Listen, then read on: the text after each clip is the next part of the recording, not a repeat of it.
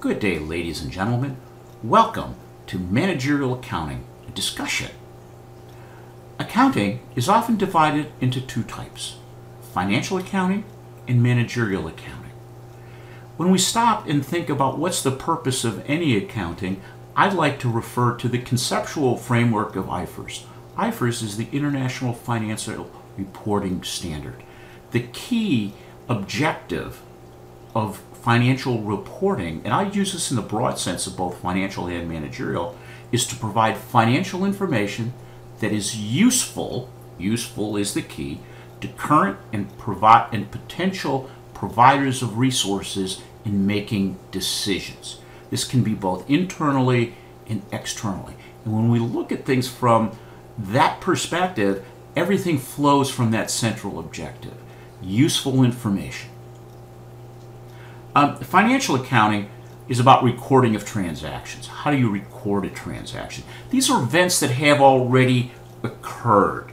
So this is the processing of checks, the depositing of money, the purchase of supplies and materials needed to go into the cost of goods, capital expenditures such as equipment, borrowings. So it's the process of recording the transaction on events that have occurred.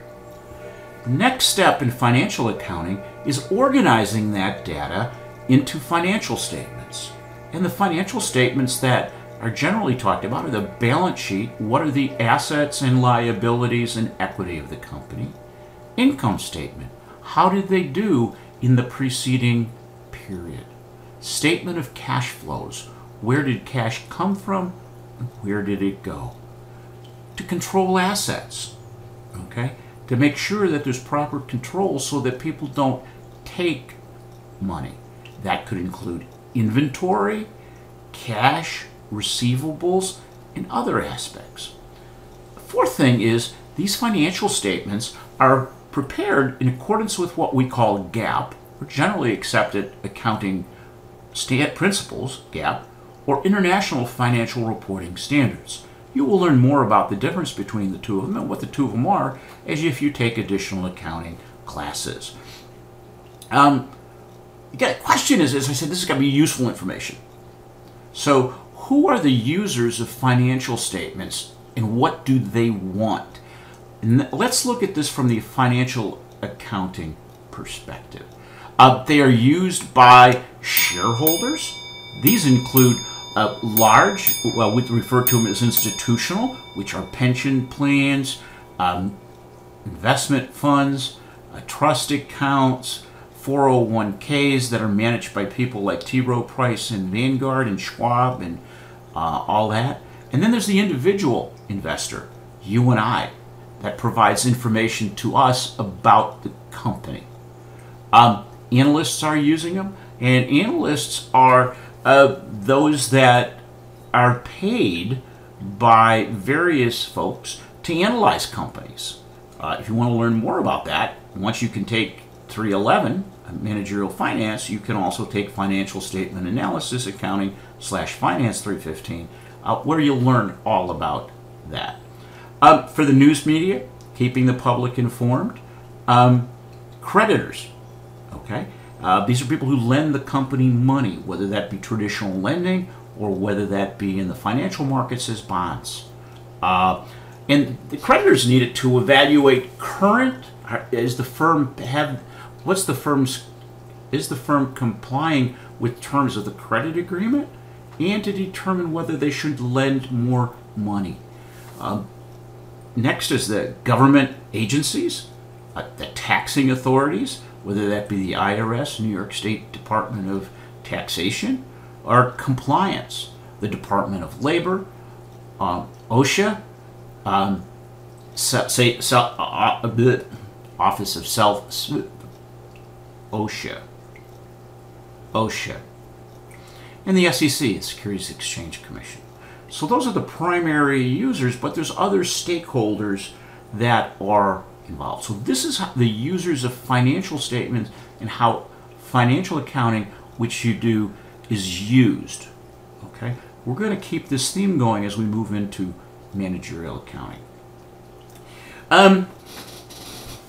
Accounting comes down to a couple basic things. And these are I'll call them the Boyd accounting rules. Follow these and you will eliminate most of the mistakes that you make in the field of accounting. Debits equal credits. Okay? This is the double entry bookkeeping system, which has been in use for many years. Hundreds of years.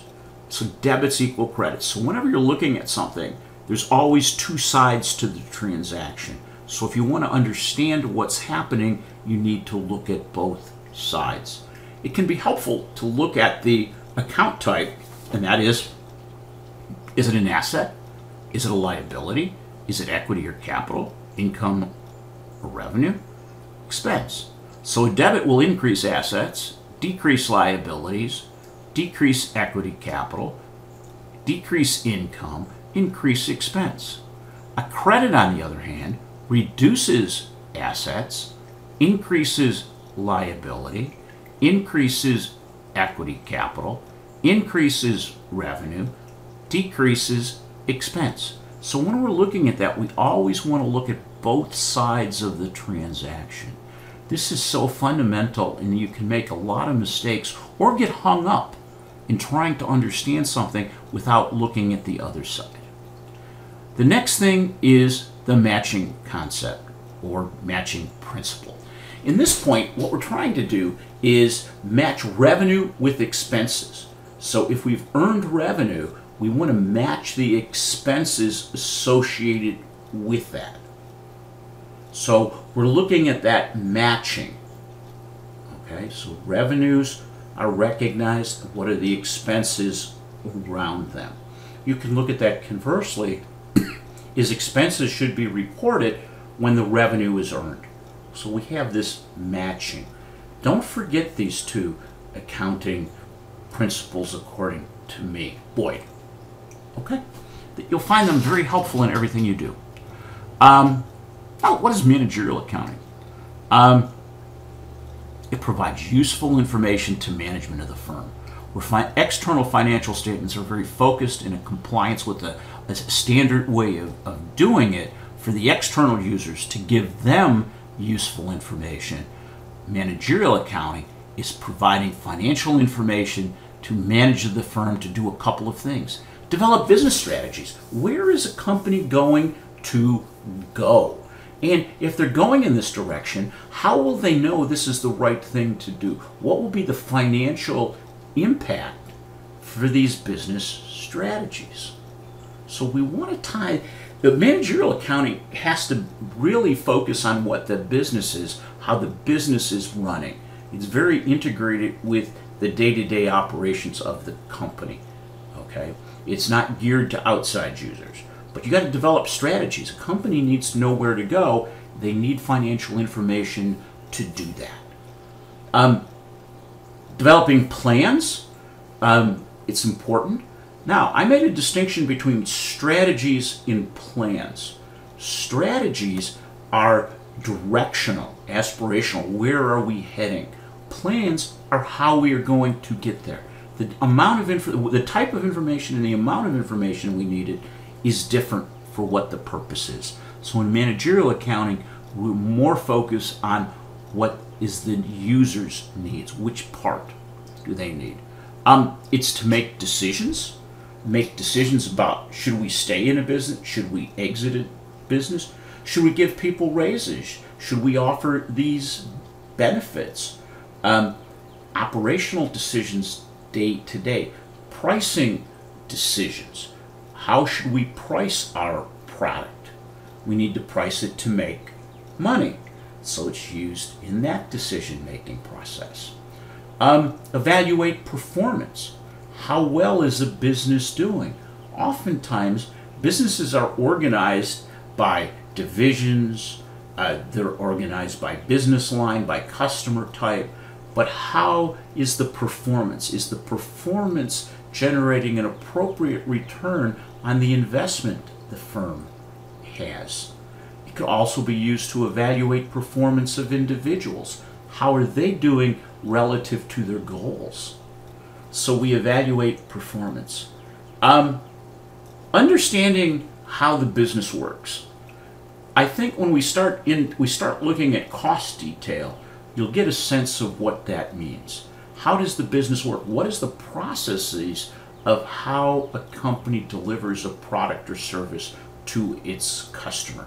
Once you can understand that, and you can see each activity that is done, and you can assign a cost to it, you could look at it to say, how could we now make this process more efficient? More efficient would translate into lower costs or higher revenues. It can also be used as a tool to control costs, to make sure we don't spend anything more than we need to be able to generate the income and the gross margin and the gross profit that are needed for the company. So what we're doing is, this is a different way of looking at financial information based on what is needed by the leadership of the firm. Okay? It doesn't have to come out at a specific time. It can have estimates in it, among other things. But it's useful financial information, just as external financial reporting is for the users that we previously discussed, but so is managerial information. But managerial information is very inwardly focused. Okay, let's keep going. But this is it just keeps going. Historical data provides measures of past operations. We start with historical data. So when we're starting with historical data and we want to use it to create reports or information to make these decisions, we got to start with historical data. Still helpful to understand what the debit or credit is. Oftentimes, we use in managerial accounting estimated data, subjective estimates about future decisions, methodologies for how we put reports together and what we do are set by the company. We don't follow necessarily a gap. We try to follow what is needed for the company. And in many cases, management reports are prepared for products, for projects, sales territories, or other segments of the company. We're going to take a look at the structure of the company so that you can see how these reports could be used. And this information is really used by the management of the firm as opposed to external users. In many cases, GAAP is not relevant to the specific decision-making needs of management. Okay? We still need GAAP to be able to produce financial statements that accurately portray the historical results of the firm. But some of the information that management needs, there is no gap. It's about what is the need to make a decision here and now. Now, managerial accounting and managerial finance, they're similar. Managerial finance starts with the output of management accounting and guides its production. So I think you need to understand how information is used before you can produce it. So if you know what the longer term use of this information is, how it is used, I think you'll find it much easier to understand the how if you know the why. This is just a brief summary right here that compares and contrasts financial statements. So take a look at that. There can be in managerial accounting production reports, activity analysis, budget reports, and I think the key distinction is the user, internal, external. Objective. Financial statements are objective. Management reports can be subjective too. One's prepared according to GAAP, prepared according to management needs. Managerial accounting can be done on a scheduled basis if you do a month-end report, or as an and-needed basis when you need to do it. When we look at external financial statements, the company as a whole, Managerial accounting reports can be produced at all different levels. So that gives you a brief overview of what managerial accounting is.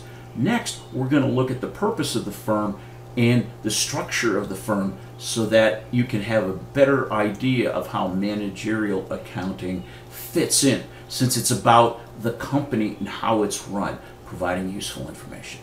If you have any questions, please let me know.